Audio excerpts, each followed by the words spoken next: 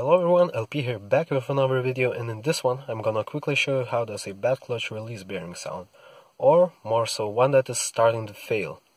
So, first of all, you should make sure your parking brake is on, mine one is on, and also you should get your car into neutral. And as you can see, as I press the clutch, there's no sound. That's because the clutch bearing is most likely to make noise when the car is started. And let's start the car. I'm also gonna open the door so you can hear it more clearly. You can hear the sound that sounds kinda like squeaking belt, but it's actually the clutch release bearing, because as I press the clutch, the sound disappears. I'll let you listen to the sound.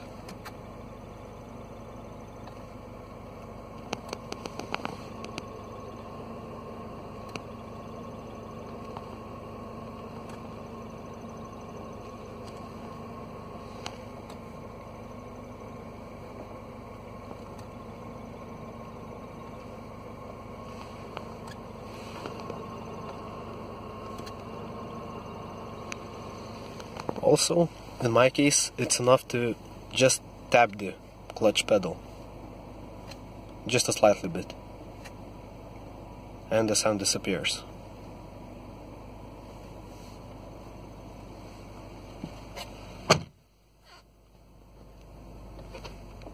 And there's basically no sound when the door is closed.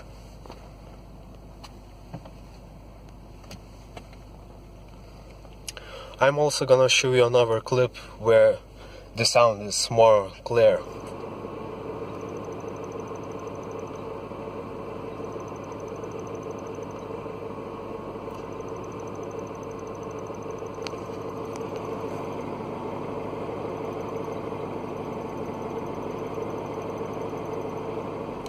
So that's it for this video. Thank you guys for watching, and goodbye.